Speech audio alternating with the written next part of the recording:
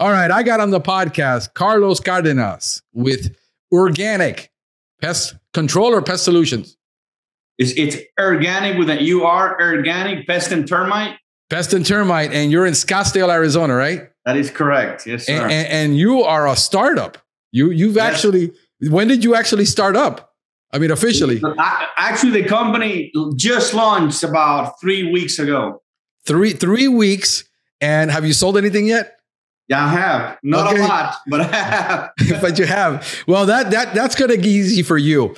And to talk to us about, because this is not your first business. You've had other business before. And I own a concrete company back in Mississippi about 15 years ago. Owned it for about 8 years. Yeah. And you that one was pretty successful. You had that. Yeah. So what did you do? I mean, what does a concrete company do? Well, we were on the coating side. I mean, we poured some, but we're mainly doing decorative coatings such as stamped concrete, stained. It actually happened after Hurricane Katrina. I couldn't go back to my job because, I mean, the roads were blocked. We have pine trees down everywhere. So I said, I got to do something. For some reason, I always liked concrete coating. So I decided to go to school, learned it, launched the company, and it was wildly successful. Sold it before moving to Miami. Got it. Yeah, because you were in my neck of the woods before. What did you do originally before you started deciding to go do concrete? I worked for companies like Coca-Cola and other multinationals in marketing positions, mainly in sales. In sales. So you have a thorough background in sales and marketing because you have a marketing degree. Correct.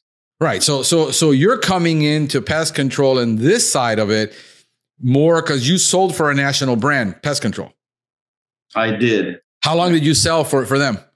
For about 3.5 years. 3.5 years. And then you decided you're going to start up now. So for you, you've been on the sales marketing side, and then you've been on the ownership side in a type of home service business.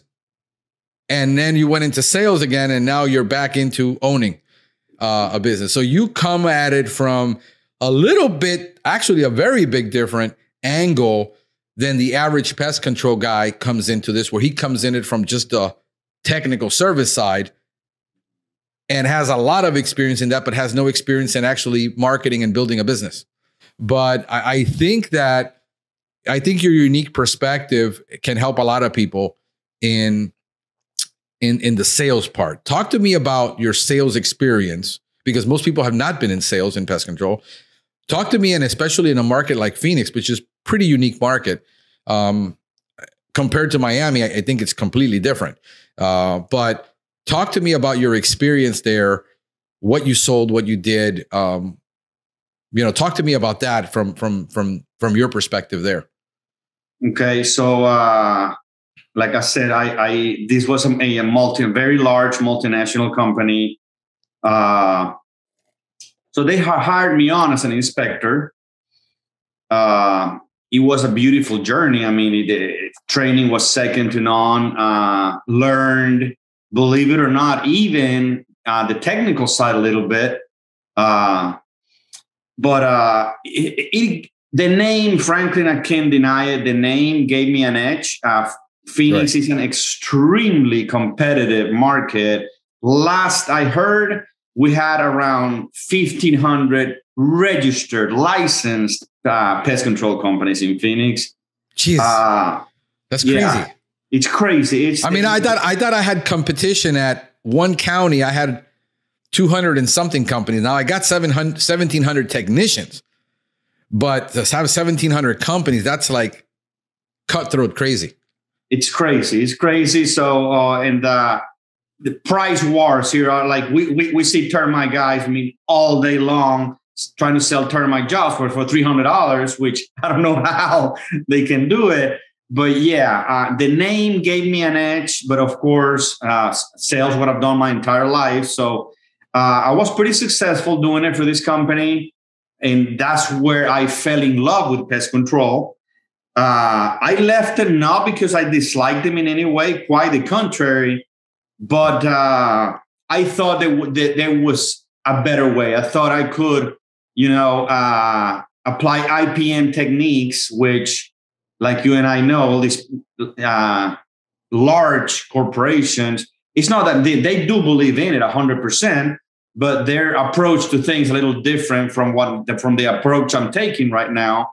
So, and I like it much better. I use chemicals as a last resort. The great majority of companies, as far as I know, don't think the same. So, right. Yeah, that's that. And I just finished doing, which it'll air tomorrow, part 2 of IPM. And what the heck is it? And why is everybody so confused about it? And the great debate on it. So this is going to be an interesting one tomorrow. I know that one day, Carlos, I'm going to find a dead horse's head in my bed. Because I am talking about things nobody wants to talk about. But this is one of the challenges that you have if you want to do things differently. You're not going to turn a large company around or come in and influence in any way being a marketer and being a sales guy, because you're entrepreneurial in your DNA. Right. And it's just a matter of time before you decide I'm going to try to do something on my own again when you've done it before and you've been successful at it. Anybody who hires me, I mean, I couldn't get a job when I came back to Miami to save my life. I had to run a linen truck, a sales route on a linen truck, because with my experience, nobody would give me a chance. Nobody wanted me in their company. I was going to be a disaster for them because I've owned businesses. I've been national sales manager, regional. How the heck do you go from there? And you come into Miami 20 years ago and it was like 100. I must have emailed and faxed when faxing was the thing. I must have faxed literally about 1,000 resumes out. Wow. 0 calls. Like this guy's going to want 100,000 a year. There's no way we can pay. Nobody pays that in Miami. Right. You were overqualified probably. Oh, I was overqualified. I literally had to start up and figure out what I was going to do and basically not put all that on my resume and take it all off.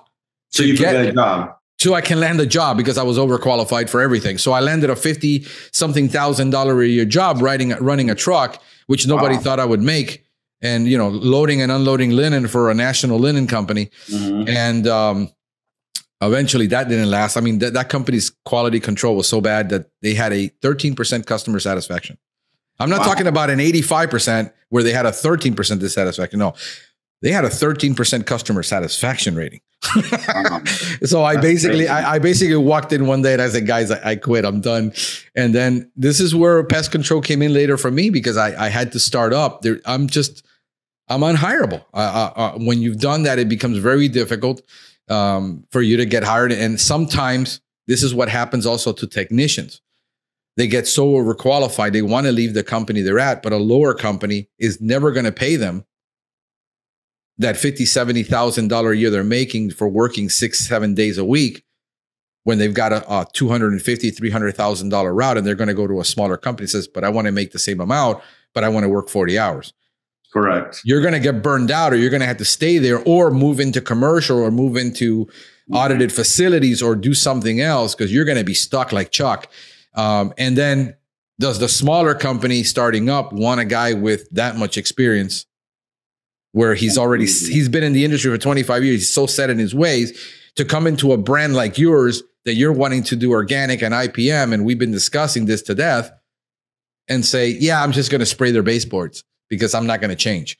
You got a huge challenge now in your hands because now you're going to have to train people from the ground up. It's going to be very hard. I mean, we had a discussion. Yeah. Where I spent probably about an hour and a half with you and your technician. Yeah, that was great, by the way. He fell in love with everything we talked about. He was like, oh my God, things I'd never thought about. They've been trained so differently that it's already becoming a challenge. So you have a great point there for sure. Yeah. So, and how long has he been in the industry?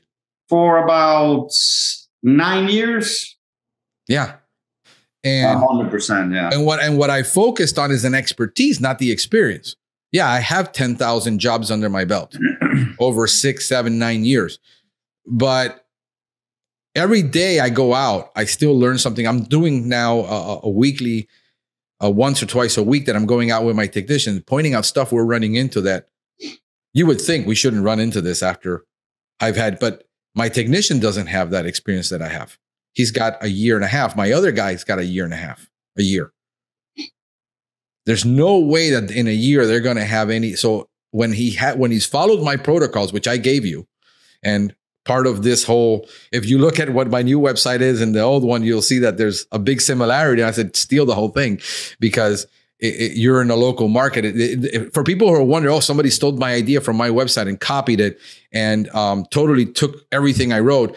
SEO local is where it's at. It's not going to affect you one bit if somebody takes it. You don't have anything new under the sun that you've created that hasn't already been spoken of just because somebody did it. So that's why I said just steal the whole thing and do it locally, because when you rebrand for local, that's where it's going to impact. It doesn't matter the whole context. So you're coming into this. You're several weeks old. So far, what's been your challenge? What's been your biggest challenge in this? Well, I'm starting doing this slow season. So, I was talking to my girlfriend about that actually yesterday, and I told her, sometimes I feel a little down because it's so slow. Right. And she said, honey, Elon Musk always says, if you need encouragement, you're not a true entrepreneur, and you are. So she said, you need to relax. Slow season. You've been around for only a few weeks. Patience is not one of my virtues, Franklin, for sure.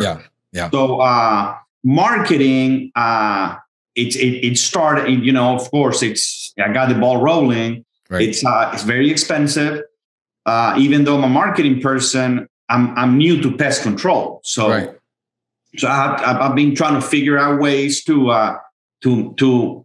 allow my skills to apply, to pest control, which it's slowly happening, and I'm getting there. So it's been interesting. So it's an interesting, because you just said you're not very patient, and marketing, in its truest sense, is all about patience. Absolutely. Brand building takes decades. Decades, for sure. Brand building is not something you do because you got SEO or because you have ads or because you have this. And then you're a sales guy, which sales guys in our business by nature is transactional. Totally. It's a transactional relationship. It's, you called me because you need a bug. You got a bug problem. I tell you about my service. I quote you my price. You maybe have to think about it and talk to your wife. You're comparing two invoices, but at the end of the day, it's transactional. It's not long-term relationship strategic sales where I'm walking into a hotel chain and over the next year, I'm going to be visiting them once a month and emailing and getting information and doing strategic selling that can take a year to land that $1 million account. Correct. This is by nature transactional. It's so you've got the impatience part, and then you've got the branding and marketing part that you realize SEO isn't going to take off. Your website isn't going to take off in the next 6 months. Not for a while. Yes. It's going to. So now you got to go into ads or door knocking or, BNI or some type of networking. They always said your worth is in your network. Absolutely. So now you got to. Now you're like a schizophrenic because you've got 5 hats you're wearing. You've got the sales guy saying, I need to go make sales. The marketing guy saying, I know it's going to take time. The network guy saying, I need to go out and invest time in these people. And now you're different than when you were working for a company where everything was done for you. Absolutely. Yeah. Because you were getting leads. You weren't going out and getting all this business on your own. How many leads a day was your company pumping you? I would say on average during the summertime, probably I'd say between 2 and 4 a day, and at least a third or half of those maybe pretty high quality leads. Okay, and how many off of 3 to 4 a day that you were getting? How many were you closing? I was closing probably around between 40 and 50%, I would say. All right, so 1 to 2 a day. Yeah. Okay, so one to two a day, and half of it being fed to you. And then how much did you go out and get on your own? Actually, quite a bit, because I've always done a lot of networking. Right. So, but I would say, I mean, percentage-wise, sales, I probably did 20% myself. They fed me, like, 80% because of them. So the 80-20 rule, there you are. And you go and sell these, but you were selling a lot of termite services. A lot, mostly, yeah. And what was your average sale on average? I say about 2,500 because of the market I'm in. I mean, $10,000 termite sales were not rare for me. Right. It didn't happen daily. They were not rare by any means. But yeah, between $2,000, $3,000, $4,000 probably average. And on average, on an annual sales, what were you averaging annually in sales? About, well, I went to a different branch after a while, but when I was in Scottsdale, probably around 30 to 40,000 a month. Okay, so that's about $500,000, say, a year, close to 400. About 350 to 400, probably. Okay, so you can see how you easily, and then you forget what it was like when you started that cement company. Yes. You forget that because now all of a sudden you've got this history, and we quickly forget that history of what it was like, and because we got spoiled, and we're thinking, now what am I going to do to eat? Yes. Because it's different now. You got to wait for that marketing to start working. You got to get out and sell, but then also you got to do the service, and you got to do all the administrative. And now you're wearing 5-6 hats. Absolutely. And you gotta mentally adapt to this. 100%. Like I say, when I started my concrete company, I was extremely spoiled by the fact that everybody needed my services because a major hurricane had just hit us. So yeah, all I had to do, I literally bought a $2,000 pickup, put a magnetic sign on the door. I was making money. Yeah, because there was a huge need. It's supply and demand. It's simple. All about supply and demand. Yes. So and you have a huge supply in Scottsdale, and now you got to create the demand. And now you're in a niche market, which is big in Scottsdale, because that's what we were discussing. Yes. That this mentality of going eco and friendly and green is huge. Yet so few companies are actually in that space. So you've got a blue ocean that you're navigating in, but you're navigating it by yourself. Nobody's in that ocean with you, but you're by yourself. So this is where I was in. So where I said it took me forever to get that, because I'm in a market where nobody cared about eco-friendly. Mm-hmm. Yeah. Nobody, Miami, nobody cared. For sure, yes. You got 65% Hispanic. I tell people that, you can get insulted all you want, but I'm a Hispanic and I live here and I've lived here all my life. And Miami is a third world banana republic. It is. I lived there for many years, so I second that for sure. Okay, the reason I made so much money is because I used to work exclusively in one city called Doral, which where all the rich Venezuelans came over, because you're from Venezuela. Yes, I am. They came over to Miami and they bought millions of dollars with them, and they were buying $1 million houses cash. Yeah. So that they could get their papers, but they had the money to get all their papers and start companies, and say within a year they had papers because they came with money, they built businesses, and they're not a threat to our right. They got investment visas, correct? They got investment visas. So that's why I made so much money. Where I had in one gated community, I had 100 clients, and I did the entire city for the city government, the parks, recreation, and all that. I was well known in that city, and I got spoiled. And then things started to change, and the economy changed and all that. And then that's when I decided to start my eco-friendly business, but I initiated it there. So I understand this market. People don't understand that Miami is definitely not the rest of America. And people that live in Miami think Miami is America. There's a big disconnect. Huge disconnect. And so that's why with the whole issue with SEO, I've tried to hand this off 3 times already. Failed miserably at handing off the SEO because people do not understand the culture They do not understand the demographics. They do not understand the psychographics, the sociographics. It's totally different than being in any part of America. And I had to, and the difference between you starting in SEO is you're starting from zero. Correct. And you build from there. The question is, how fast can they build? What is it really going to cost to get that traffic built? For me, it was 2 years because I'm in the 6th largest market in the country. This is not an easy market to be in. And then second of all, I had to compete with hundreds of guys on the web and rank up through those. Basically, I had to eat my way up through there. And it was 4 or 5 hours a night for 2 years. But my second strategy, my backup strategy was doing YouTube videos. And YouTube, as I said, I'm not going to get this right away, but with YouTube videos, I could probably rank, which YouTube is extremely difficult to rank in, to the tune of 100. And we just hit yesterday 5,000 subscribers. There aren't pest control out there companies that have 5,000 subscribers.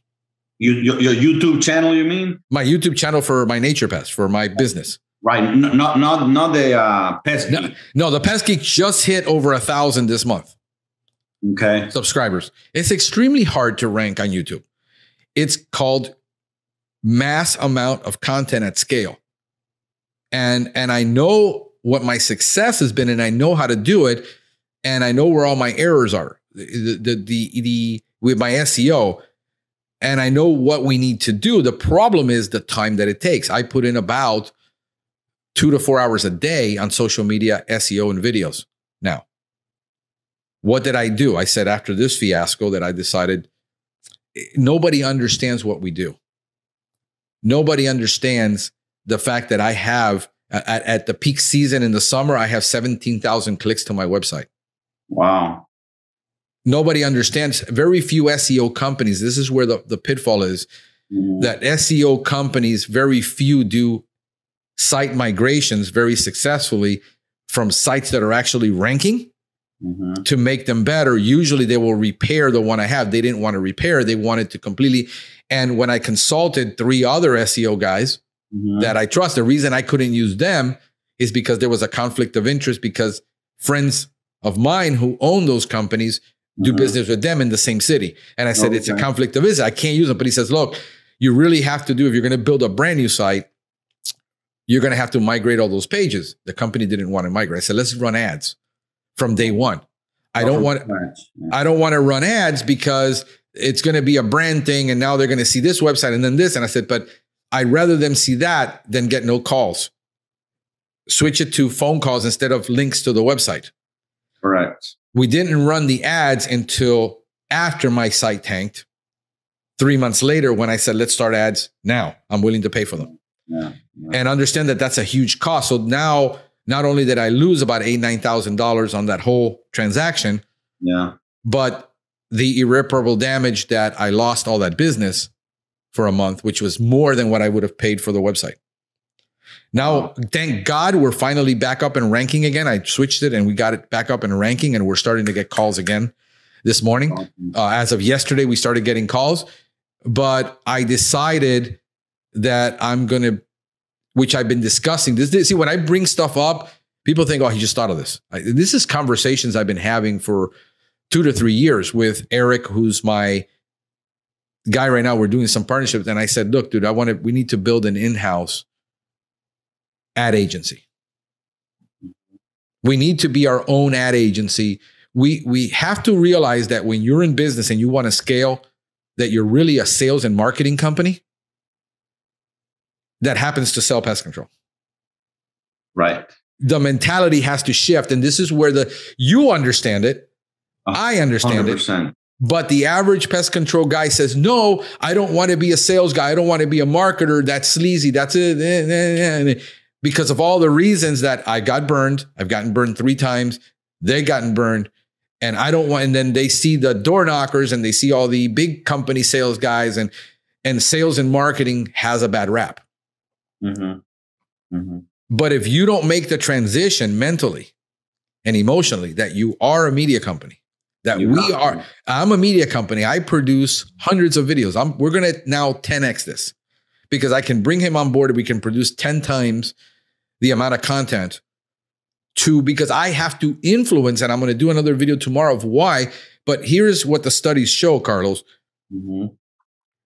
The average consumer doesn't think pesticides are bad. 2/3. Only about 13% of the consumer thinks pesticides are bad. 13%? About 13% think pesticides are bad. Wow. Here's where the problem is. Over here, the same people think 77% of pest control companies' products are toxic. Wow. Why? They believe that what we have in our arsenal to control pests is more lethal than what they're buying over the counter. Wow. That's the problem. Little do they know. Yeah. That it's 6% of bifenthrin is still 6% of bifenthrin. They are applying it at the same. The problem is they're filling their house with boric acid all over the place, throwing dust all over the place because they don't think that the products are toxic. They think so. They ask, the reason they don't call a professional pest control company is not because they want to do it themselves, is because they think of all the pesticide that we're using is so toxic, they're trying to avoid it. Right, because they think that the products we purchase are stronger than what they have access to. Yeah. And that's the word everybody uses. I need something. I tried doing it myself. Every time I hear, I need you to come and use something stronger. And I said, actually, the way we do it, you've contaminated your house 100%, 1,000% more. I don't think you can do 1,000% more. That would be mathematic. But more, I will contaminate your house 95% less 95. In the next 10 years than you have in the last year spraying all that all over your house. Because what we're doing is IPM. And what we're doing is we're using predominantly bait. You've got my protocols. I gave them to you. Yeah. It's predominantly bait. So the protection of the indoor quality. And this is where the disconnect is. And what has the universities accomplished in changing this mindset? Nothing. What has the National Pest Management Association, including they have a new division for marketing purposes to change this mentality? And what has the large brands done other than remove the spraying? And if you've seen it, there's no longer in the ads anybody spraying anything. Correct. Yes. I've noticed that. Yeah. The marketing is changing where it used to be, we do this on a science level to where you see a kid and their family being tucked away at night and there is no mention of a pesticide. Mm-hmm. Mm-hmm. So if they would, I would be so thankful if one of these companies national brands would actually say they're green, because the marketing arbitrage from that we would gain to validate what we're saying would be massive. And then it's going to be an issue of who provides the best customer service, not who provides the same, because this is green and green could be the same, but the differentiator in every company is going to be the service you give to your client, how you take care of them. Absolutely agree. Brand is everything. And your brand is what people think about, the feeling they get when they think about your company. And if the feeling they get is nausea, you got a problem. Exactly. And that's where marketing comes in. A lot of people, it's like, I was talking to a VP for McDonald's years ago, and we're having this type of conversation. He said to me, a lot of people think we're in the food business. We're not. We're in the convenience business. Yeah. Okay. So what do people want when they go to McDonald's? They're not expecting a gourmet burger and they want to sit down with a girlfriend and have a glass of wine. No, right. They want in and out in 2 minutes, and they want to pay $5. So right. They're in the convenience business. Nowadays, marketing, the way it has evolved, we have to understand that we are in the marketing business, not so much the pest control business. And a convenience business, because nobody wants to be inconvenienced. Correct. Exactly. And think about it. I was just having this discussion about IPM. And I said, to do IPM is really intensive on inspection. How many of your customers want to wait for you at home on a midday week on a Wednesday at 3:15 to make sure that you're there on time, first of all, and that you have to inspect that entire property before you can provide a service. And the study shows that 60% of people rather just have an exterior service alone and not put the pesticide in their house. Mm-hmm. And they don't have to be inconvenienced by having to be there. They only want to be inconvenienced when there is a problem to call you, and then you make the appointment to go in that house. Yeah. That's the whole marketing of pest control, and what we've done is based on that knowledge of how that customer behavior. Absolutely. And selling the convenience. Could we do an inspection and every single time when you work for a large national brand and you got 15, 20 stops a day? Good luck. And good luck that customer waiting around for you when he's at lunchtime and he says, I'm going to be home at lunch. Can you make it? And you're 45 minutes away to make a special trip for that client. It isn't a reality. It isn't a reality. Second of all, we've already proven that people want convenience. That's all they want. And they will give up all their personal info for convenience. They will, people say, don't mind, customers don't mind. If you're in rural nowhere, I get it. But if you're in a major city, and major cities are becoming more, especially with millennials don't want to live out in the middle of nowhere. Right. They want to live in that convenience of my store that I shop at is walking distance 2 blocks away. It's in all aspects of life. It's we live in a fast life. We live in a fast lane. That's all people are seeking. So that's why you have to focus on that type of thing. I got Amazon Prime. Most of the stuff I order Amazon Prime, I get it the next day. When I don't get it, Phoenix, we're getting it the same day. Because they're opening up RDCs, right? Redistribution centers close by. I remember when I started my food service business, I said I'm Columbus is one of those places that is the hub of at one point 20 years ago, 30 years ago was the hub of every major retailer had a distribution center in Ohio. The reason is you can put a truck on a road and have it anywhere 80% of the population within 8 hours, because all the population is east of Mississippi. Mm-hmm. So if you put Columbus as like the geographic center of America for population, and you could put a truck and be in New York in less than 8 hours, be in Atlanta in 8 hours, be in Chicago in 8 hours, just about anywhere in the country other than Miami, because you can't be in Miami 8 hours from anywhere. It takes 8 hours just to get out of Florida. But anywhere you could, and that was, now they're opening up these distribution centers and working direct with retailers so that it gets picked up from the store and gets sent to you and delivered within hours, just like an Uber. I mean, think about the restaurant industry, how that changed with Postmates and Uber Delivers and Uber Eats. Yeah. Because the convenience of paying $6 to get your meal. It's all about convenience. It's all about convenience. And we keep thinking it's all about chemical, and it's all about all this knowledge. And it isn't. The knowledge is important. You got to have it.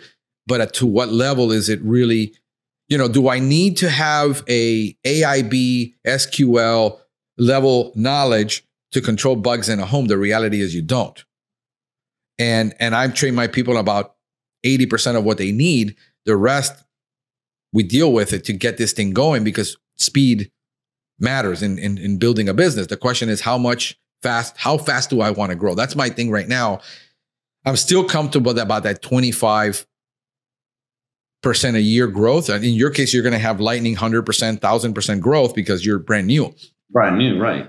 So you're going to have that. But dude, it's incredible that this is what we're selling. We're selling convenient solutions. People are not calling us because they believe our products are more toxic. Chemicals are very cheap, and anybody thinks they can do it because they saw the bug man. So in order for me to change the mentality of my client and the people I'm trying to target and reach them, I got to produce massive amount of content. Yeah. And that, in my opinion, that's going to be my biggest obstacle, because I've even asked people about it. I mean, I would say at least 70, 80, 90% of pest control companies, you see them on their truck, kid and pet friendly treatments, So that confuses the heck out of consumers.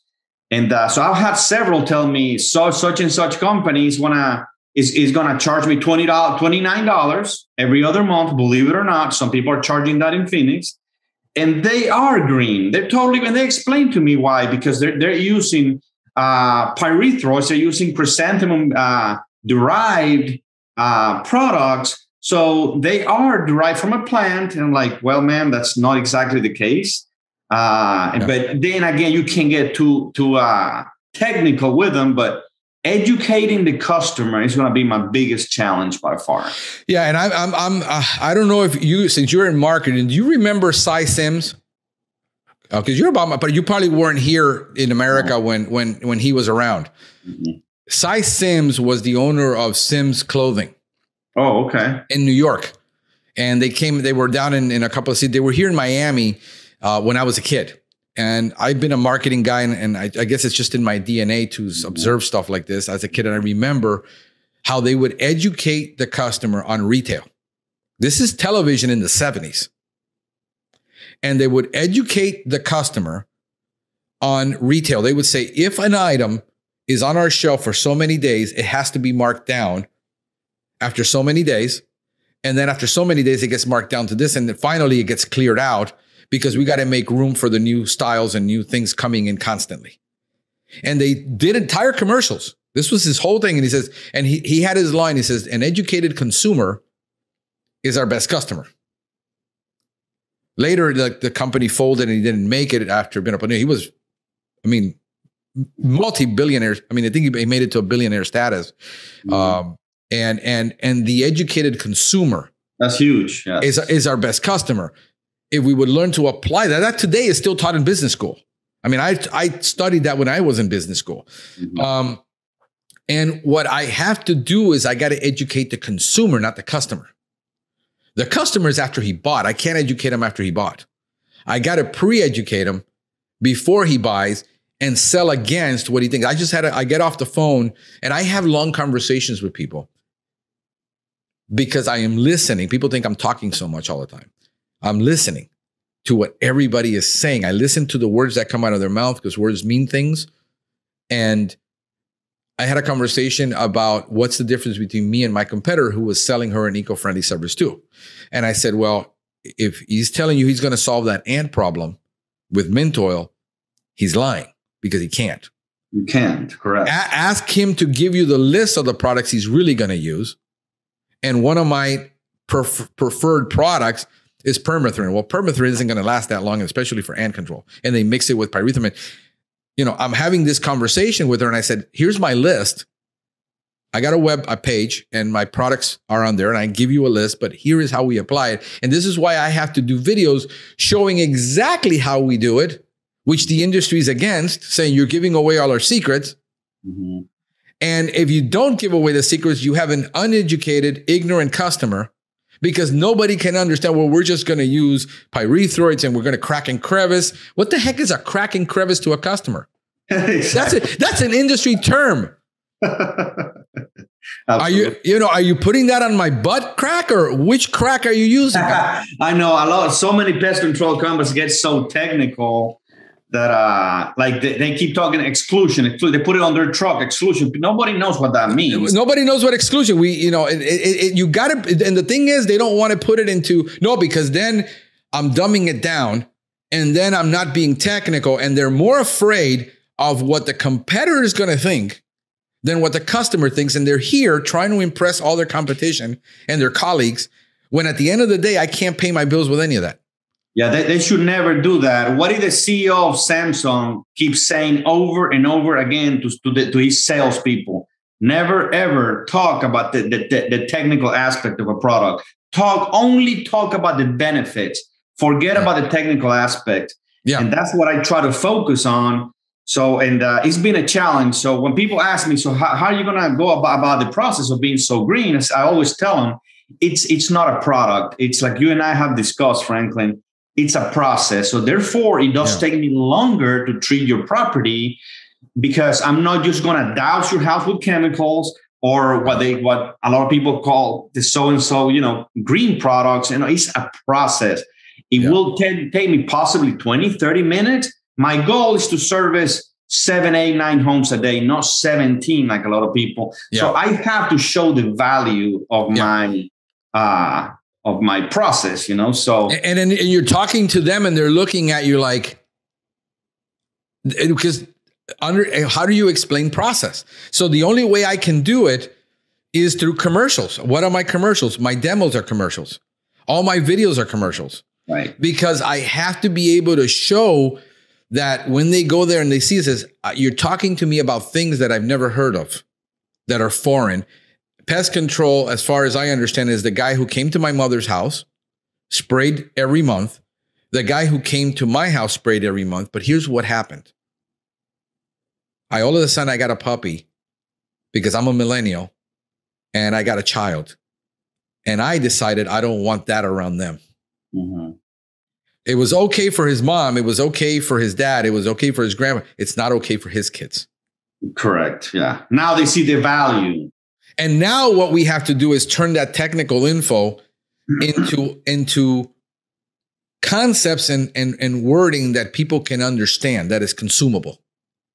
It's like telling your kids, eat your vegetables. I hate vegetables. Mm-hmm. So I have to blend them into something so they can eat their vegetables. Right. Am I being deceitful to my kids by hiding the vegetables? It's in their best interest, but I'm not being deceitful because it's well documented what I do. I can take them to the science and say, read these 15 articles from every major university on German roach IPM, and you'll see that what I'm telling you is true, that I'm not saying I'm doing something I'm not. But we do have natural products. They have their place. And baits have their place. And and inside we've created a zero spray service, exclusive, with nothing but baits, with the exception of 5% of our jobs we need to do with some type of service or crack and crevice. But 95% of the time, 99% of the time, we never have to spray a darn thing. Inside. Outside, we've been discussing this in your temperature, in your sun, with your landscapes. Well, was I used to seeing guys just dousing homes with use a bunch of chemicals, mostly pyrethroids, saying, yeah, so it's pretty much the spray and pray philosophy that's going to take care about, like you and I talk about 80% of the issues. Right. That's what they're going to get between 10 and probably callbacks. So I knew that that's not what I wanted. So not having come from the technical side, I had to figure out a way. And that's what took so long. And now I feel that I wouldn't call it perfected it, because no, it's not by any means even close. Right. But coming up with something viable, with something that makes sense to the customer.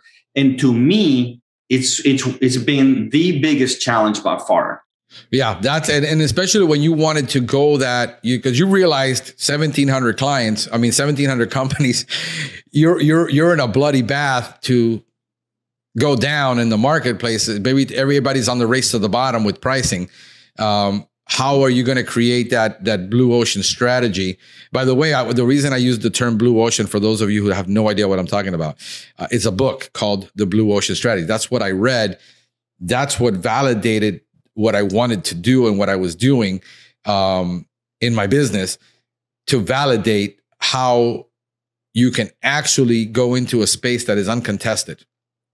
Mm-hmm. and actually create. But remember that you're in an uncontested space. You have a bigger demand, I think. I probably would venture to say that you probably have about, I would say 80% more demand for your service, the way you're wanting to do it, than what I have in Miami. This is not an eco-friendly town. This is quite the opposite. This is why I said, and part of what I want to do is I can probably get you 80% of the knowledge over the phone and in writing and all that. But unless I take people by the hand and I walk a technician through the process, You don't get that other 20, which is pivotal, that's the one that relieves the frustration. That's why you see me doing so many videos. I understand that all the training in the industry is lectures. Nobody ever takes you in the field by the hand or shows you an actual video on how it's actually performed, even at the best CEU training in the world. Yeah, they don't. They never. It's still a lecture. Mm-hmm. And this is what I'm trying to change. The problem is everybody says, well, we can't do videos and we can't do this and we can't do that because of a lot of reasons. A lot of it is the culture that they're in that doesn't allow for it, doesn't let them. That's one of the things that you're going to have to be real patient. But what I used to do, and this is just what I learned to do, is I would take 10 properties with all different levels of problem, and usually my most difficult ones. And then I would take those 10 homes, and those are the ones I would test in. So I would limit my risk. It's risk management. If you're going to do research and development, you only want to risk so much of the company's budget on research and development. If you can get it down to 1%, where there's only a 1% risk, and you can kill at any time. Minimize it, correct? Yeah. Minimize your risk. I think that's where I thrive. That's what I would do. So right now we've been testing 100% 25B lawn care on one property for over a year now. But I only had one that was willing to take the chance. Wow. She actually told me, this is what I want. I don't want a single synthetic product on my property. Mm-hmm. And her husband didn't care. But she's got a degree. She's got a master's degree in aromatherapy. Oh, wow. She's a yoga instructor that happens to own an organic juice bar. Wow. This is my ideal client. That's the ideal client, yeah. However, the expectations, because of how she's learned and she knows everything about essential oils, how she's used them in therapy and how she sells them to her clients and all this, has never been tested on a roach. Yeah. So we were trying to control, like when we get carpenter ants and ghost ant problems, how are we this house has a crawl space. It's got a septic tank. You talk about she's got a lawn. And what I talked to her about was, if you can get me the cultural practice perfect on the lawn, meaning you can get me that mowing perfect at the right height, at the perfect height, with a perfectly sharp blade, and they can do this weekly, we can give it a shot and see what happens. So all the shrubs, 100% natural, all the lawn, 100% natural, and then the property now is on 100% natural. And do we still have problems? Yeah, we still want to. The deal was that if I have to use a synthetic, I'll let you know. But my goal is to use so far this winter, we've only had to use a fungicide once. That's amazing. My other properties, we've had to use it 3 and 4 times. Wow. Why? Because I know intuitively from all the research of what 25B do, they're antiseptic in nature. And so, but we couldn't test it completely because nobody wanted to take that chance on their lawn. We've been using biostimulant products, and we've been using minerals and using micros. We've been able to test it on this one property for over a year. She's extremely happy. That's and awesome. mind you, this is a 1,500 square foot home that costs $1 million. Wow. On Miami Beach. On Miami Beach, of course, yeah. $1 million for 1,500 square foot, and what she has in lawn is like 1,000 square feet of lawn in the back, the garden. Wow. It isn't a big house, but we've been able to do it. She's extremely happy with the color, and there's no insects, no diseases, no grubs. We haven't had any of these issues. So now I told my tech, I said, all right, we tested that one for a year. This is the only thing we haven't tested with natural is lawn. And I said, take every monthly property we have and let's convert it and see what happens. But I got to take that risk. Yeah. Because I know that he's on there constantly and he's inspecting, because that's been our trick to IPM in the landscape natural is we can't do quarterlies. We have to do monthly. So we're there on a monthly basis. The chances of something getting out of hand, and what I do is I train my client to say, if you see a spot on the lawn, you call us.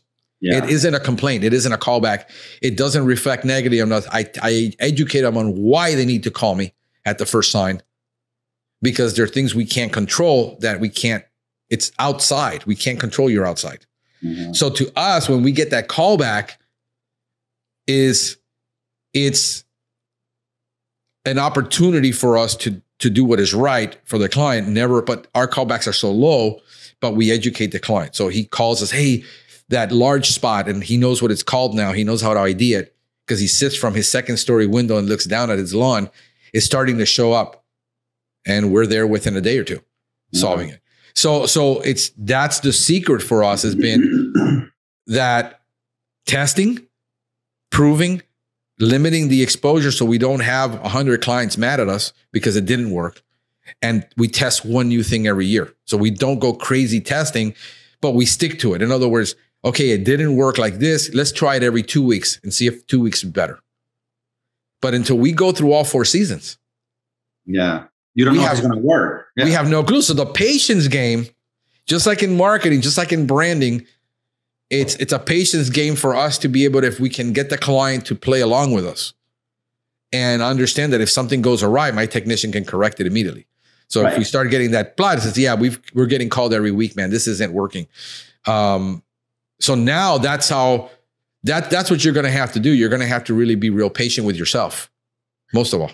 Right. And that's why setting expectations, the right expectation is so important. Talking about threshold. And I've been talking to my few customers I have about that.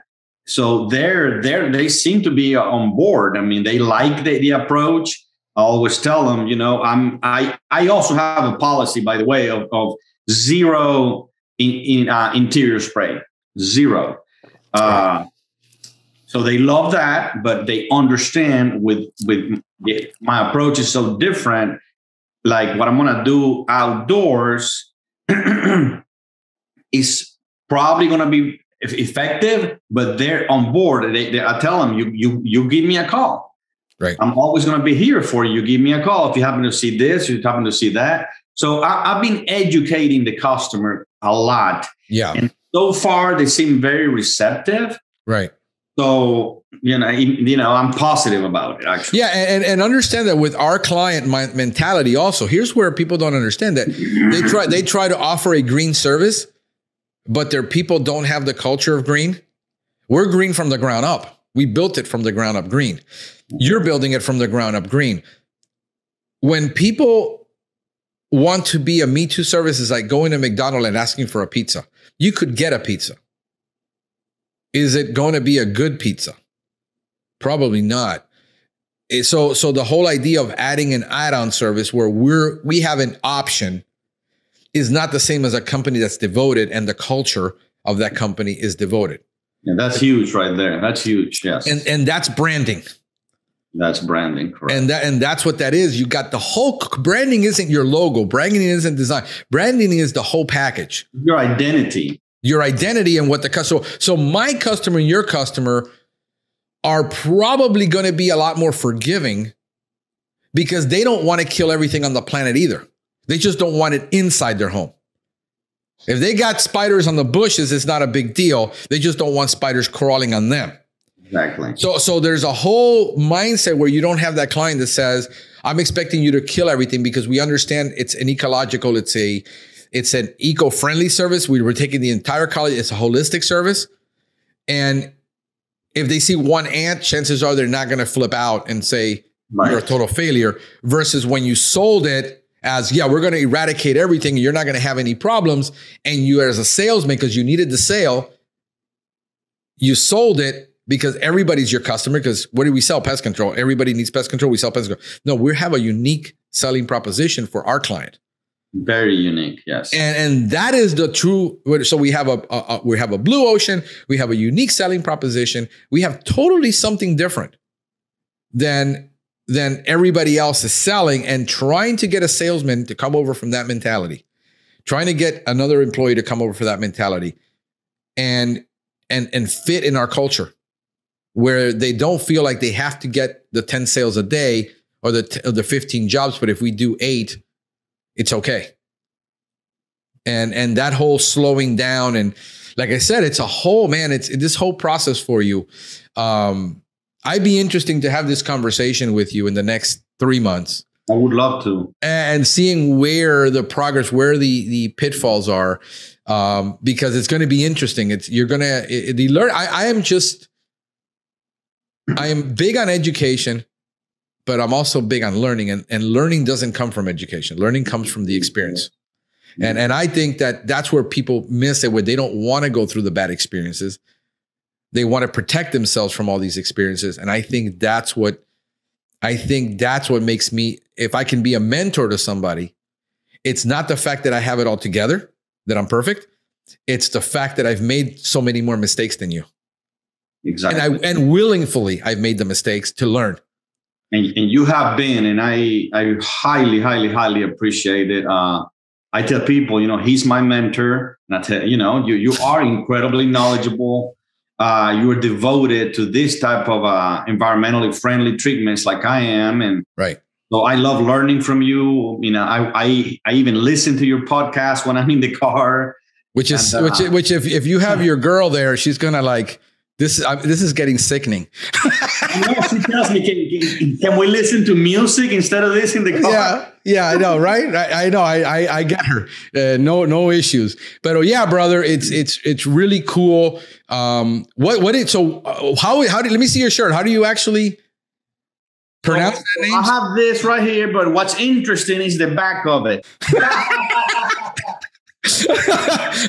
There you go. I can almost read it. And I got to get something like that for my guys too. I can almost read it. So what he says is the same service performed in hospitals and organic facilities is now available to you. So it's a short version of what I thank you that you stole that. Yeah. You know why I don't care, honestly, is I want to see this become a national phenomenon where people are actually understanding it, they're buying it, that each individual company gets to grow doing this. I could care less that you stole it. I told you to steal it. I really want people to be able to have a really unique position in the marketplace. I honestly I wanted to come up with a marketing message, not a slogan. Right. The more I read yours, because I was like, is there anything better that I can think of? Not really. That's why I talked to you about doing this. Yeah. And people are loving it. I mean, I have it on my truck. Right. I have it everywhere. That's going to be my marketing message. Because all we do really, I mean, I do organic. People can't tell me, well, what you're doing is not what's done in organic facilities, because I actually have organic facilities that we service that are certified organic. And we have an actual protocol that was sent to us by their auditor, their auditing facility agency. Mm-hmm. And this is what they required. And this is what I've been doing for homes. So when we're talking about there's a difference between doing an organic service. We brand ourselves as organic because we have to be able to communicate effectively to that client what it is that client wants. Was it? You ever been in a Marshall Fields store? Yeah. Okay. Remember, the Marshall Fields had this premise where he had a salesman that was trying to negotiate with the lady on the floor.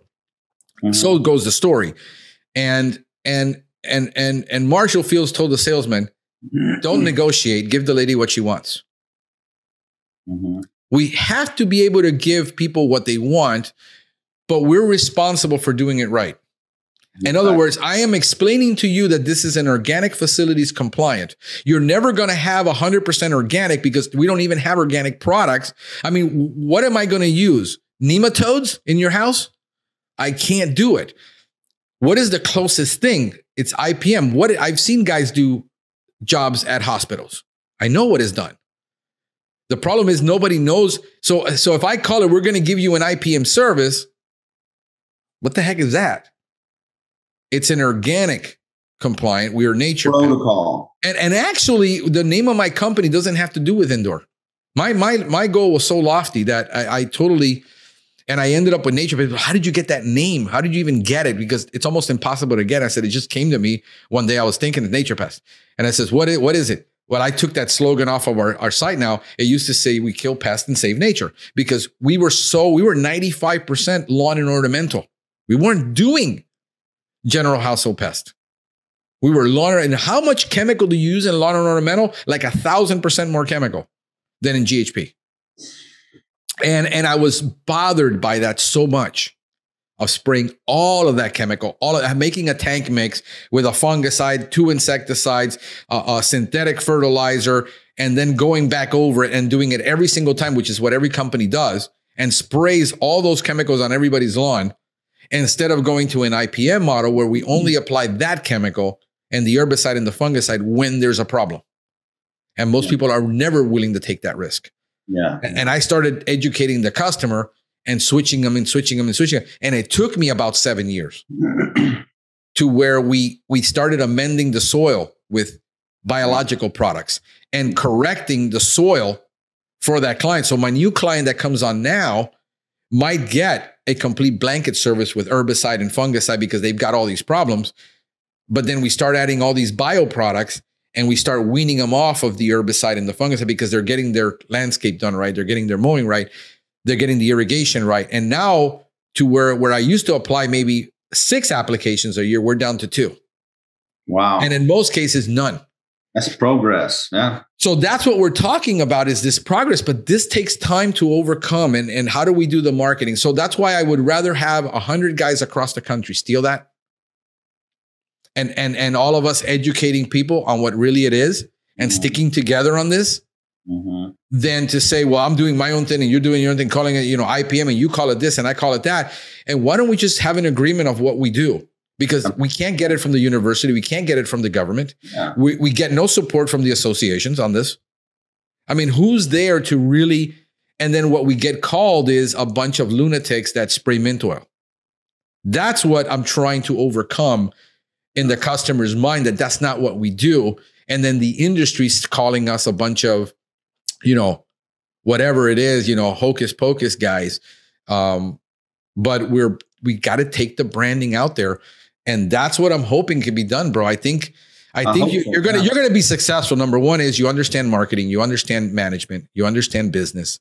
Just like I can teach my guy all the technical stuff. I can't teach him to be nice. I can't teach him to be courteous. I can't teach him to pay attention to detail. Exactly. Those are the things that have to be hardwired into him. Right. And then if I find that guy that all these things are hardwired, I said, bro, would you like to do something different? Because sometimes he's working for $9 an hour. I just had the most amazing experience, because here is the dichotomy of things. I don't even like ordering from Best Buy anymore, because they don't have anything on their shelves. They never have anything on the shelves when I go in the store. I order it online. It's not there. So I've ordered everything from Amazon. There was this one computer that I wanted, which I just bought a Super Rocket for my guy, the same one I have here, which we're doing this recording on. And half of the stuff, they didn't want to ship it to me. They wanted me to go pick it up in the store nearby. It wasn't even an option. So so I said 2 products were ready. I went to go pick it up. The kid that was taking out a box for another client saw me and he says, did you order it already to get it at curbside? And I said, no. And he says, okay, I'm with this client. Do me a favor. Just go over to customer service and give them the order so they can pull it. When he was done with that client, he went and found me in line. And he said, here, so you don't have to stand here. Let me find out if I can scan it and order it for you and get it for you. He could have waited till the next order was on and says, man, I did my job. I delivered it. No, he went and found me. He scanned it. He says, wait right here. I'm going to go get it for you right now. And he took the initiative of getting it for me, loaded it in my car. I mean, that's the kind of guy that I would hire in a heartbeat for my company. Oh, absolutely. And then train him to do the technical stuff, because if he's got that heart to care that much about me picking up a screen, imagine what he can do in a real company that can show him how to make money. Absolutely. And I believe 100% in that. And that's why I started this. And at this point, I am, in my company, the technical director. I am the general manager. I am the owner. I'm the guy that sets up all the protocols. And when I hire I'm looking at hiring probably, if I can get this marketing thing going the way I want to in the next 90 days, hire an admin salesperson to do inside sales and admin work. Do a lot of the calling on the customers, the existing, get some upsells, take care of all incoming calls that we get for leads and sell it. But if I get a person with sales experience and the right heart, the right culture, they can make. I don't need a guy that says I need to make 100,000.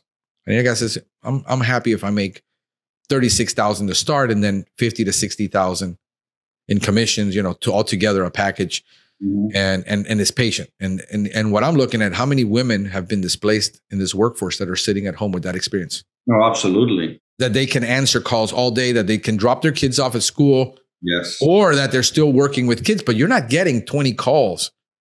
We're getting 10 calls a day. We were. And can they still do this and be professional? And you know what? Everybody's working from home. Nobody's like, oh no, you can't have any children in the back. Most of the kids are sitting in front of a computer. They're doing their classes. They're not getting bothered by them. And they're sitting home going, I can't go to work and I wish I could do something. And I have the experience. Yeah. Or you don't even have to pay him hourly. You can pay him by the call. By the commission, whatever. But it's working it out that there's always a way. Always, yes. To get what you need. The problem is with too many guys are technical. They're all hung up on what they know and how much everybody else needs to know and how a salesman is never going to sell it their way. And it's like, no, it's about creating a culture.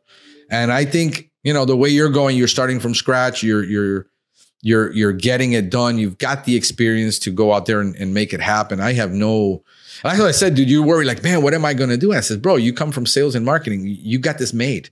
You're going to grow 80% faster than the average guy. I hope so. Thank you, man. You will, because most of the guys get stuck. This is where they get stuck.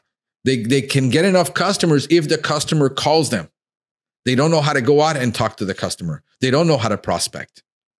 They don't know how to do those hard things that it takes to be in sales. They know how to do the technical, and they live off of referral. So if they get a referral, they get the business. But at one point, at that $150,000 a year revenue, they're all stuck.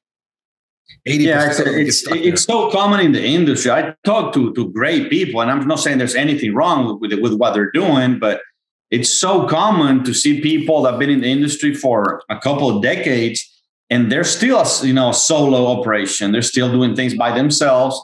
They haven't hired anybody, and they're very comfortable. I'm not saying there's anything wrong, but it makes you wonder why, if they've been around for 25 years, why don't they have? Listen, every guy, when I went and started up, I was talking to everybody. I want to grow my company, all this, and all of these CPOs that were all of these CEU conferences all told me, dude, you don't want to grow. That's the mentality. Everybody told me you don't want to grow. You know why? Wow. You're going to have employee nightmares. Then you're going to have the inspectors on your butt. Then, and they've all decided that. So I used to have, 4 trucks, and I went back down to myself. They all decided they were going to retract. And why? Because that's fine. Their house is paid for. They're 60 something. Their $150,000 a year pays them $75,000, which they live very comfortably for $75,000. They live in an average house, drive an average car. That's fine. But don't tell me that this is a business. Because the moment you get sick, the moment you have an accident, the moment something happens, you can no longer produce. You don't have a business.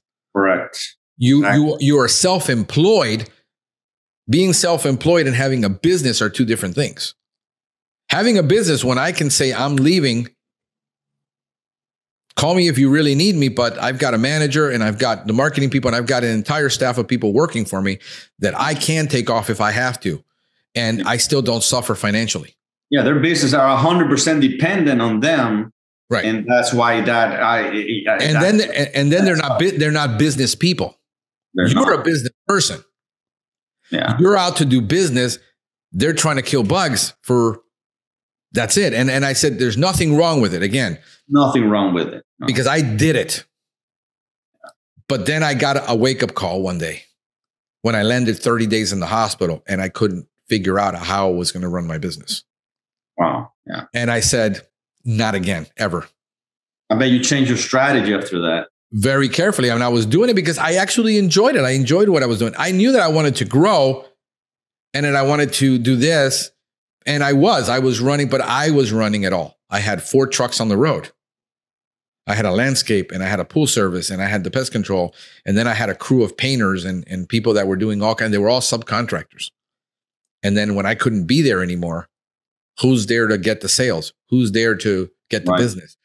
Because if I didn't make the daily sales, they didn't have any work.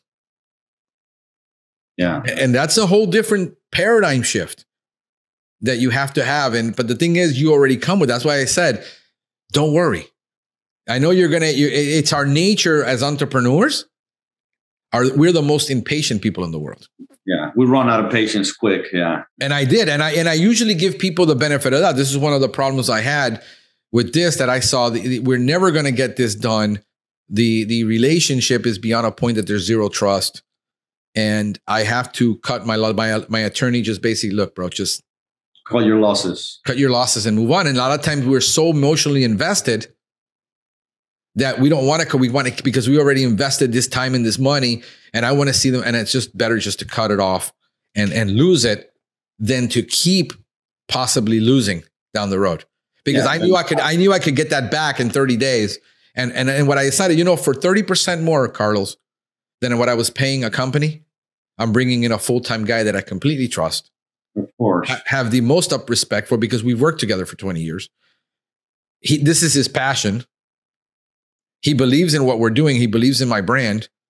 Mm-hmm. I've got 80% better chance of making it big. It makes all the sense in the world. So that's one of the reasons. So the moment you can hire, and the moment you can duplicate yourself, and the moment you can get yourself out of the way, this is my job now. Absolutely. My job is this. My job is producing enough content to educate my client base, to educate and help people like you that want to start up, want to do this. This is what I'm naturally good at. You're great at it. I enjoy it thoroughly. I enjoy more picking up the phone and having a conversation with you for an hour about how you're going to succeed, because I know you want to succeed, than to have to make sales pitches all day long. Yeah. And I love making sales pitches. I can see your passion. And that's why I love watching your content, because I can see your passion. I'm the same way. So yeah, definitely. And we're just from different, we're brothers from different mothers, But yeah, I mean, Venezuelan people are not that much different, man, than Cubans. They're very loud too. I am like 18 miles from all of them. Hialeah used to be all Cuban, and La Pequeña Habana, Little Havana, and then you've got Doralzuela. That's literally what it's called. And Westonzuela. In Westonzuela, out in Weston, and I'm starting to get into that area of Weston now, moving into Broward. So this year we're moving into Broward. That's awesome. We had a vision of buying a really nice big truck, but it was a $90,000 to $100,000 investment. We slowed down so much, and now I got to recover.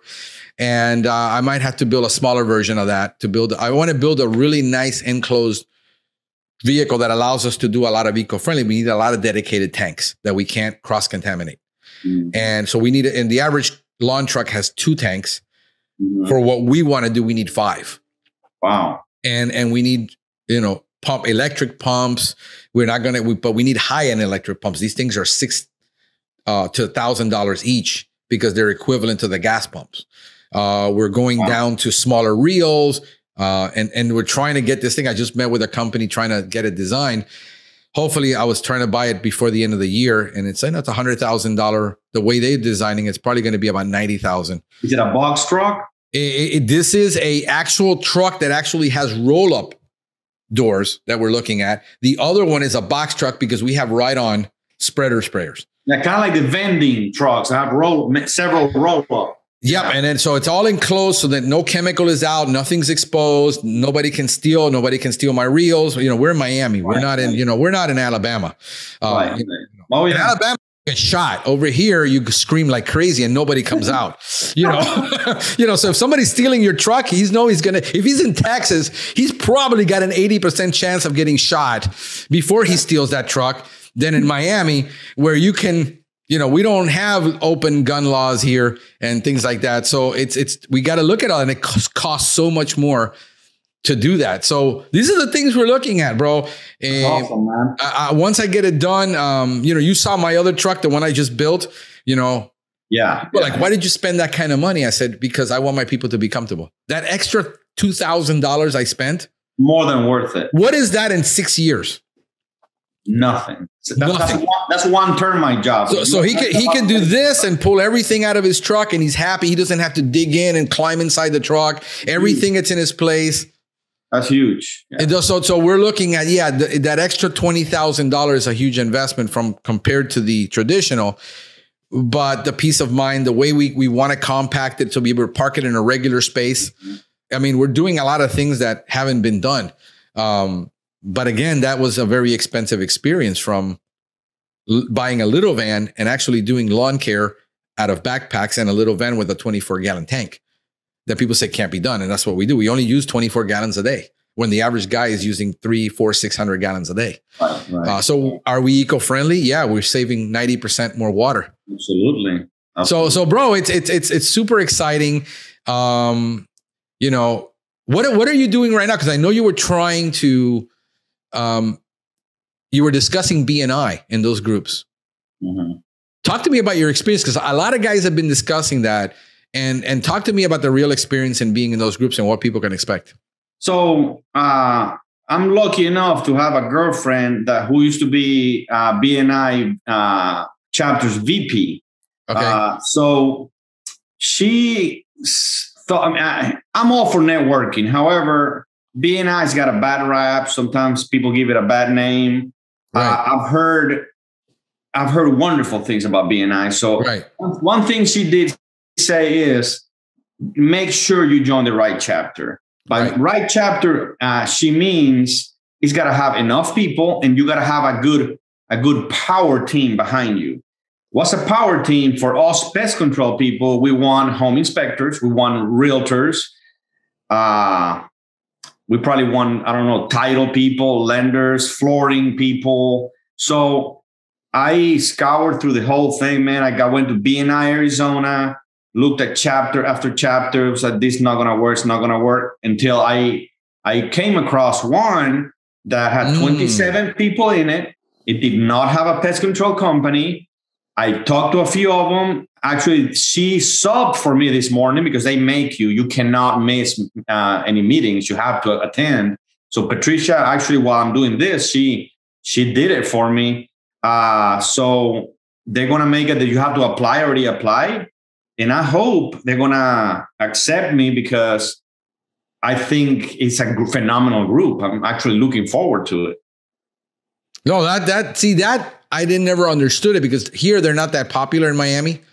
Getting anybody to go to any meetings, to meet anywhere, it's almost impossible to get. I mean, I'm looking at that new, you might want to look into it. The new platform called Clubhouse. It's an online platform. Yeah, I downloaded it. Yeah.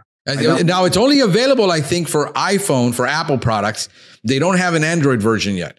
And I think creating those rooms for people from a marketing strategy, saying, let's create a local room for local business guys to get together and do that, especially with COVID. A lot of people still don't want to go to any places where they're going to be enclosed with a bunch of people. I think that's an awesome opportunity. But I joined one already. Oh yeah. Okay. How's the experience been? I just actually, a buddy of mine sent me the link. Okay. I joined it, but that's very recent. I haven't attended any. Got it. But he's loving it. He said, dude, it's a wealth of information. Yeah. He's really liking it. So yeah, I think I might do something like that for doing consulting, group consulting, where we get everybody into a room, because it can be done from a phone, which you can't do it from a lot of other apps. So I think that's the beauty of it. So we'll see where that goes. But yeah, man, anything else you're doing for marketing that's interesting? Man, I love what I call guerrilla marketing, Franklin. By guerrilla marketing, I mean, and I really mean it, and I can show you the yard signs I have printed on eBay. I love eBay. I save a fortune. I'm getting 1,000 high quality postcards for $69, including shipping. Right. So to me, I've always been a huge advocate of guerrilla marketing. I put a yard sign when I'm getting off the freeway. That's fine if the cops take it down after 3 days. 50,000 people already looked at it, and it was all for free. So I hate knocking on doors, believe it or not, even though I'm in sales. That's why I order all these postcards that say $100 off your first treatment. We're treating one of your neighbors. Why don't you give us a call? I can show it to you. I can email it to you. So I love guerrilla marketing, networking.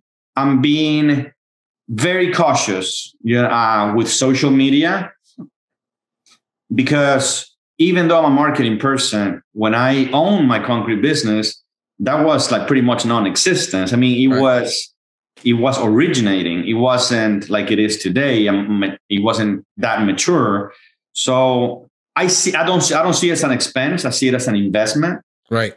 However, I'm going about it very, very cautiously. But I love guerrilla marketing, and I can tell you a million things about it. We could do a whole podcast on it, and that and networking, basically. Yeah, I think that you can. Here's the problem with things like guerrilla marketing, which was very, very, very popular in the 80s and 90s before we had social media. I mean, I have the book, and I did a lot of that in a lot of businesses. Well, what you got to do is take the guerrilla marketing and taking it to the digital space. And I was talking to from 417, and he says the way I started doing it, which is it is guerrilla marketing concept, is he says instead of asking the customer to give you a review when you're in their house, and says, hey, can you go to my Facebook page right now? Mm-hmm. And can you take my Facebook page and share it on yours and give me a comment? Yeah, I do that too. And I offer him a discount to do that. I offer him $5 off the service. Yeah. And he did it right there. That's guerrilla marketing. Oh, absolutely. You're just taking it in a different, where are people now? All their friends are online. So now he says, hey, I just used this company. And if he has a big following, he's a big influencer, mm-hmm. then that gets shared. So I think there's, taking the original concepts, of how we did things in guerrilla and taking it to the digital. Oh, absolutely. Figuring out ways. So we're going to start doing that now, which, you know what? I never thought of it. I actually never thought of just standing there and say, some people can't give you a review because they got to log into an app. They got to register. They got to have a Gmail address. It's a pain in the butt to get a review. Only the reason people leave bad reviews is because they're so angry that the cost of them going in and wasting their time to give a review is not to give a good review, but a negative review. It's like, remember when we were in sales back in the 80s, people would say, it's very hard to get a referral from somebody, but man, will 80% of people that are unhappy tell everybody that they're unhappy. Oh, yes. And this is the new media that it hasn't changed how people feel. I think social media just allows for us to see more of that negativity at scale, because you would have to physically talk to somebody in a conversation. Mm-hmm. When you were having coffee or having lunch, oh, this company was terrible. And you would only, so the damage was very limited because of their scope of influence that they had. Now their scope of influence is wide reaching. Oh, yes. And algorithms, if you ask me, are algorithms geared in social media to promote the negative more than the positive, and that it picks up on negative stuff? I will post super positive stuff on my group and I get 0 likes. I'll post something negative and it goes like wildfire. It picks it up like crazy, I know. And so I've been testing that, and people are like, why do you post stuff like this? This is because I'm testing the algorithm to seeing what keywords I can put in there because everything we were talking about SEO. Let's have a good conversation about SEO, because you don't do it, and I've been doing it for like 6 years. Everything today, everything is a search engine. Yeah, YouTube's a search engine. Yeah, everything. Facebook is a search engine. Indeed, when you're posting jobs, it's a search engine. My website has a search engine. That little magnifying glass, if you put in there, in that search engine, I put keywords in the blog and I put certain so they can be found. If somebody puts SEO, that all my SEO blogs come up. Yeah, Amazon is a search engine. Everything is a search engine. Right. If you're online searching for something, it has a search engine in it. Right, correct. So if you're in Indeed and you're putting out a job, this is why I tell people you need to put out 5 job postings, not 1. Because you need to change that headline, because they're going to be looking for what they're familiar with, and you need to be able to attract that person, but they're in a different field than pest control. They're not looking for a pest control job. They're looking for an assistant job, or they're looking for a manager, and those keywords are all in there. Right. So everything is a search engine. And so SEO is about search engine optimization. Right. So you need to optimize everything that you do in that platform to be found by those that you're targeting to be found by. Exactly. That's it. That's search engine optimization in a nutshell. So when you're on YouTube, I have to SEO my channel with certain keywords in the channel so that YouTube knows that channel is about this. It's also in my name and it's also in my description. So my description is keyword descriptive. My title is keyword descriptive.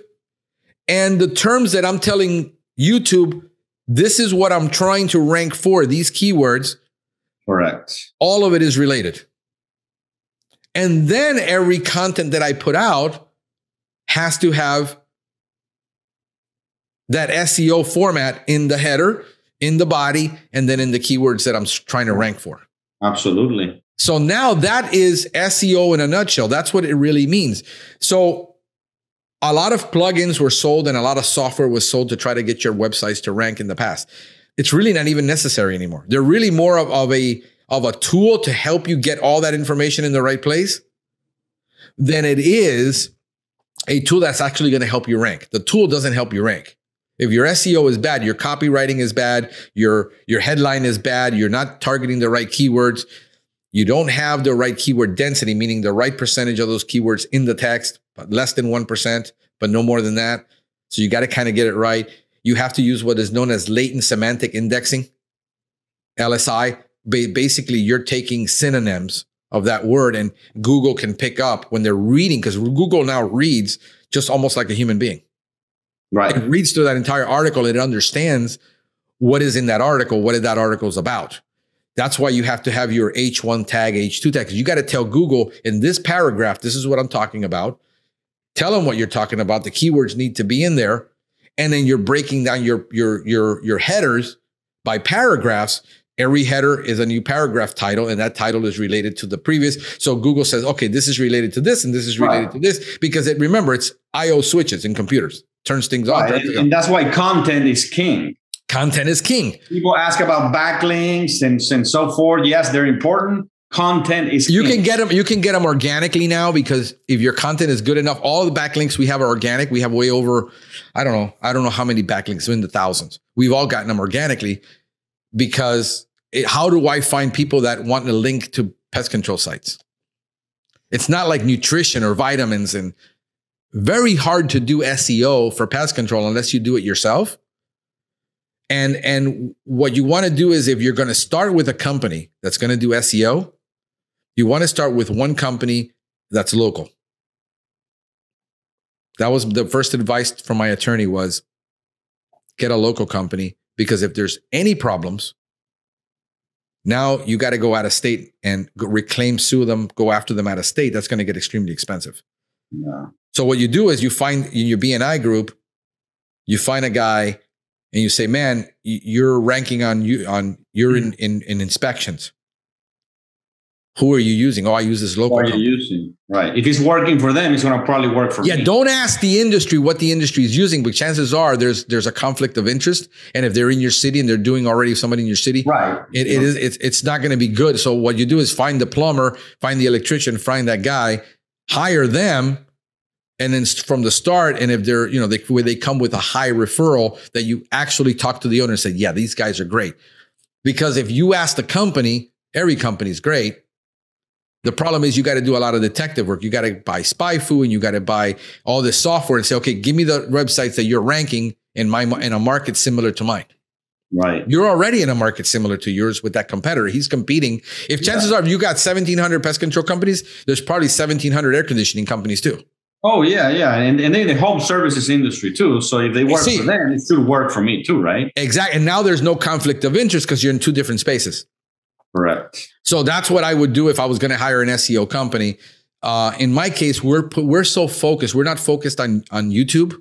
I mean, we're not focused on Google so much as we are focused on every other social media site. LinkedIn, Instagram, TikTok, Twitter, Facebook, YouTube. And so we're creating content to distribute across those 7, 8, 9, 10 platforms. But now we have to do it at scale. Content is king, but the amount of content that you have to put out to compete is a gorilla. It's a gorilla, yeah. And that's where I rather bring somebody in-house who understands what I do, who understands where the vision is, and to be totally devoted to this and nothing else. Yeah. And across my 5 brands that I'm building, because Pest Geek is not the only one. We've got Pest Geek Podcast. We got the Pest Geek Academy. We got Nature Pest. I've got the Godly Business Podcast that I'm doing. Mm-hmm. I'm launching the plant show locally. We're going to do a national, local first, but then national, the DIY Pest Control Podcast to educate the home user. See, this is for you and I, but I'm doing one for the home user to educate them about this. You need a full-time person. So we've got 5 podcasts that we're going to be doing. We got 3 more to produce, plus his. And we said we just need to, we've been discussing it for over a year now. Timing is everything. And now we can do it. So, but understand that if you're going to get into SEO, you are going to have to be very patient because what is the competitive analysis compared to every other competitor? You got to go up on the ranks. How long is that going to take? Do you think you're really going to rank with 1 blog a month? No, I'm going to have to be super dedicated to it. Yeah. And upload tons. I would say if you're not writing 3 to 5 times a week, it will still take you 6 months to a year. Oh yeah. Even if you're writing almost every day. I was writing every day. Wow. And people were saying your grammar sucks. And I said, no kidding. But it's ranking. It's ranking. And you know what I'm banking on? That you're reading it because you're a pest control guy and you're trying to find every error that I have because you're into that. My customer is not going in there reading everything I have. My customer is going to read 1,500 pages. This is too complicated. Let me just call him. You're ranking. He's probably not, even with his great grammar. So yeah, so yeah, is grammar important now more than ever? Yes, it is. This is why we're just going to go in. And what we wanted to do, and here's the difference between you starting at 0 and building. What I wanted is we have a building that has tenants that we need to start remodeling it a bit at a time, the entire building, renovate it, and bring it up to standard. And what they wanted to do is trash it completely and rebuild. And then now that's double the work because now I got to lose all those tenants. I got to lose all that money, build it. And then this is the experience when I talk to my other pest control guys that had SEO companies. I talked to their SEO people, but I couldn't hire them because it was a conflict of interest.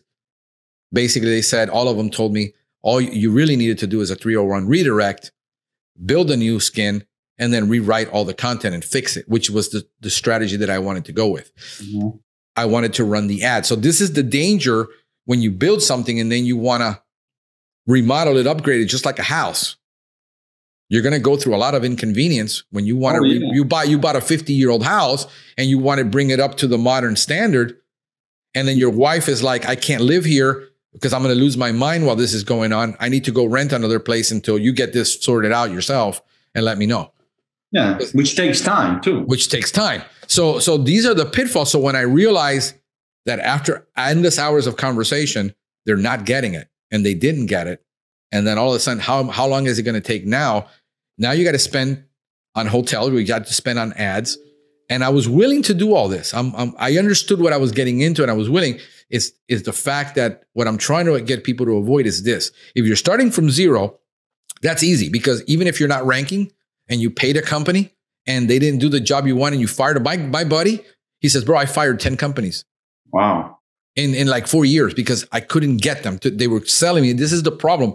A lot of guys say they know SEO, but they don't. They don't. And you don't know until you actually give me all of the websites you're ranking in this city. And then you go into SpyFu or you go to SEMrush and you look at their rankings and see how much traffic they're actually generating. Exactly. And then now you got to become an SEO expert to be able to do an analysis on them. But most people are not going to have the time. Yeah, exactly. You're not going to set the time to sit there every night and learn what it is you have to look for because you don't know. It's the same principle, Carlos, as trying to explain to your customer and to everybody what IPM is. Trying to explain SEO to the average pest control person or the average business person. And it's almost impossible. And this is why everybody takes advantage of. This is why everybody says what we're spraying in your house is safe. Yes. Because even if they have the time, they're not willing to do what it takes. So you got to be willing to pay that price. I tell people, look, and people, they can't be that hard. I say, it's not that hard. It's that you have a learning curve. Yeah. And then after you have the learning curve, then you still have to produce the content. Yeah. Which takes a long time. So my job was when I started doing this was I had a route that was established. I had a business, 6 hours a day. It produced all the money I needed. On 6 hours a day. Then I would come home, be with my family. And then at 9 o'clock at night, I'd be up to 12, 1 in the morning.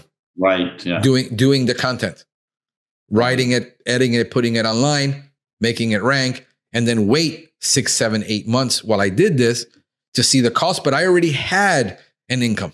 A business. I had a business that was producing enough for me by myself to be a solo operator until year number 2. And then I hired a technician, year number 3, and I hired a technician. And then now here we are 6 years later with 2 technicians, me in the office doing this all day. Yeah. And a company answering all our calls and hoping that phone will be ringing soon. And it hasn't today. Absolutely. Because we're starting to recover now. But so now I got to do ads like crazy and bring in a guy full time. And this is the real experience. This is the part of growing that most people say, I'd rather just spray apartments and do 10 a day and make $500 and not have any of these headaches. And unfortunately, if you want, you got to learn.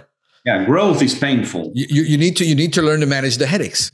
Yes, you need to step out of your comfort zone and understand what it takes to have a real business. So and that's what I'm focused on because I want to get this to 5-6 million. I want to be the regional company down here that does eco-friendly pest control that owns South Florida. You're on your way for sure. And that's a dream, but it also comes with a price. And what I'm trying to do is I'm trying to decide which of that price I want to pay. And the way I do it is by hiring people so that I'm not a slave to my business to where I own the business doesn't own me. Right. And then I can still enjoy my kids and I can still enjoy my life and have a social life and have all this. And I bring in the right people into my organization that understand what I'm about. But that's also 1 out of 1,000. And the hiring process. I just had a guy that I've been coaching forever. Finally, he decided to move his call center to where he's at because his company is down here. He lives up north. And I said, bring the call center up to where you are so you can control it and manage the inflow and outflow of information. You can get better quality people. And it only took him 3 years to get that done. And now he's saying, man, I can hire people so much easier that I'm here. And so he can have all his entire phone center, Salesforce, customer service and everything. And the only thing he has down here is the manager and the technicians. Wow. So again, thinking outside the box is hard because It's still a lot of work. You got to get out of your comfort zone. He was like more comfortable letting all the managers do it. I said, no, you need to be a leader and a CEO. Absolutely. You can't put that on everybody to do all that hiring. You need to be able to build the culture for your company. You got to do what it takes. It's painful, but you have to be willing to do it. Yeah. And that's it. It's going to be painful. And growth is painful. I mean, think about it when you were a kid. They call it growing pains for a reason. Yeah, exactly. But after a while, it just becomes, okay, I got through that. You got through puberty. You got to being the guy with the zits in your face, and now you're a handsome guy. I mean, too much reflection on me here. No, but you know what I mean, bro. This is, I think, dude, that I'm so excited for you. Thank you, man. For the fact that you're getting it. You're getting it done. You got your dream accomplished. It's not too late. I mean, what are you, 40 something? 49. I'm actually turning 50 in a couple of months. Yeah. So 50, here's the other thing that I wanted to discuss, because I think it's important that people understand. I'm 50, you're 49. I have dreams and goals of 25-year-olds. I want to be surrounded with 25 and 30-year-olds because they have a lot of energy, dreams, visions. Yeah. They make things happen. Right.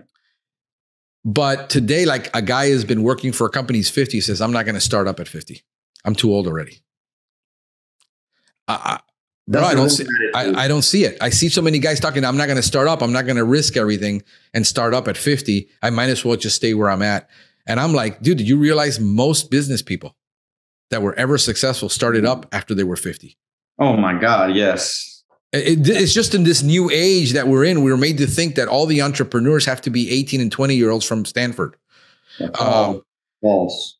You can start up at 50. You can start up at 65. I had my friend who's a mentor who mentored me for a longest time. And he started up after starting up a plant in a partnership, having it go south completely, walking away with $1 million, coming to Miami, decide to go back into the consulting business at 50 and start up his new plant in Panama. Wow. Oil processing plant at age 60 something. It can be done. And he decided to, no, I'm going to, because that was his dream, to build his own. He did the consulting for so many people. His dream was to own his own processing plant. Mm-hmm. And we're talking about that charges $10,000 to fly down to Colombia and tell you what's wrong with your processing plant. That's it. It can absolutely be done. You got to have it in you. You got to be willing to step out of your comfort zone. And that's what I'm trying to do. Yeah. And I'm super passionate. I can, like you are. And I'm sure I'm going to make it happen. You have no doubt. I have no doubt, dude. We had that conversation many before times. You started. I said, dude, can't buy what you have. Yeah, it can't be bottled. It can't be bought. It's either in you or it isn't. And that right there is the fact that you can just go out sell is just going to be amazing. So I have no reservations that you're going to be successful. Thanks for believing in me for always being there. You've been an amazing mentor. Thank you. And I appreciate it more than you can imagine, frankly. No, brother, I'm here. I'm still here. Like I said, as soon as I have a chance to do some traveling, I want to see how I can get up there. That'd be amazing. We're trying to launch the Pest Geek Academy. Still, I'm working on that. It's an enormous amount of work. And then I want to start doing it, we're actually doing it live, and once the COVID thing. Oh, that's awesome. So we can do it online and live. And then I want to be able to teach people around the country what it is that we do. That's awesome. To be able to get that in the next 10 years. I'm thinking 50, and I'm thinking when I'm 60 that I don't, I'm thinking my goals in the next 10 years to be able to be in that position where this is a household name, what we do. And you're making it happen. That's it. That's the vision. That's the goal. That's what I've had when I started the podcast 6 years ago, to teach and train people. I'm getting calls from all over, technicians that nobody's training. Yeah. And you know what's sad? What's sad is that the owners are going to get angry and jealous and pissed that I'm teaching their people, and they're not. But it's in your court. You could have taught your people, and you still can't, and you're not. Exactly. You're not doing it. So what, you got nothing to complain about. If I am their mentor and I am their coach and I am their teacher, that says more about you than it says about me. Exactly. A lot. Because you own it in your company. So train your people, invest in them. I'm going back up now tomorrow. I'm driving up to Orlando to go to Apopka, to go back to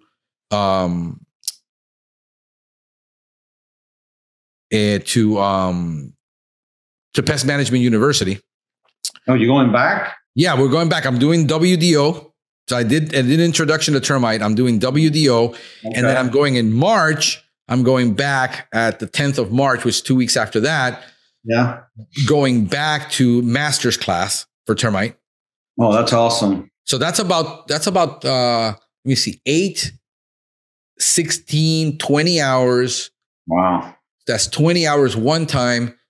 Then we're talking about 16 hours. No, about 12 hours.